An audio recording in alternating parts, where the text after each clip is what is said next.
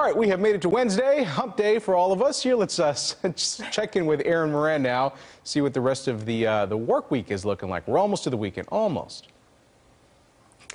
I really did have to ask myself this morning, what day is it? For some reason, I thought it was Thursday. Maybe it was just because we've had a couple of days with sunshine and we've been dealing with this warming trend. It was a beautiful start to this Wednesday. Yes, it is Wednesday. Fort Worth time lapse. We've had the sunny skies all day, a few high, thin clouds this afternoon, but no real issues there. Temperatures are still warming up very nicely this afternoon.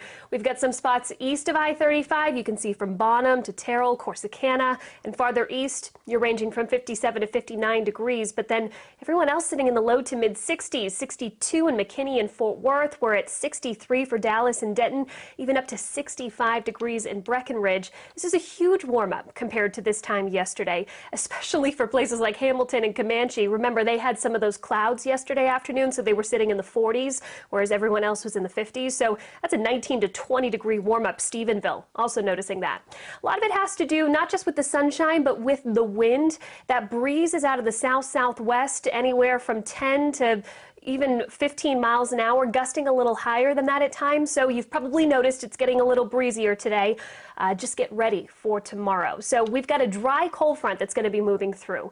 If you kind of want to keep an eye on when this cold front actually passes, you're not going to notice it with any rain. You're not going to notice it with much cloud cover, but you will notice it with that wind change, the directional change, and the speed as well. Once this front moves through, and it moves through pretty quickly, I think most of us are kind of dealing with those northwest winds by 12 o'clock tomorrow afternoon, but look at the wind speeds. Now, I will say this, these are wind gusts, not necessarily the sustained winds, but we're talking about upper 30s and low 40 mile an hour wind gusts possible, especially the farther north and west you are.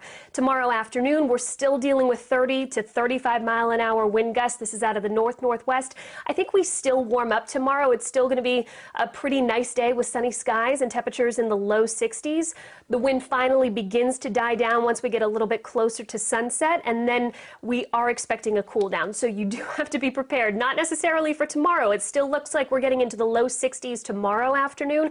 We've got plenty of sunshine. It's going to be a really nice day, but those temperatures take a tumble into Friday. We go from a high of 62 on Thursday to a high of 53 on Friday, 56 for Saturday, 59 on Sunday. So a little bit of another warm up into Monday. And then we've got another cold front that moves through for next Tuesday, and that's going to bring our next rain chances. On Sunday, we've got a 10% chance for really an isolated sprinkle more than anything else. Tuesday, though, 30% chance for a few showers, and then into Wednesday, it's going to get cooler, and we've got the rain chances up to 40%.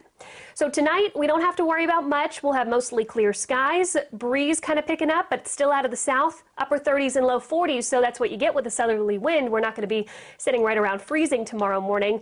Tomorrow afternoon, of course, we've got that dry cold front moving through. It's going to be mostly sunny. It's going to be mild. Temperatures get into the low 60s, but it is going to be windy, and it stays windy into Friday as well. We've got temperatures at about 53 on Friday, 56 for Saturday, upper 50s on Sunday, mid 60s for Monday, and then the rain comes next week, slightly cooler temperatures as well. We'll talk more about that coming up in the next half hour. Ken? Okay, we'll see you in 30 minutes.